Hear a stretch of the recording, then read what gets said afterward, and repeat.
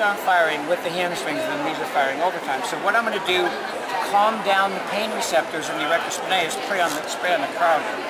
You got to give this some time to work. If you're going to block the gatekeeper of pain, the CryoDerm is going to allow this back to relax. But these muscles are working overtime, which I'm going to demonstrate here. Watch.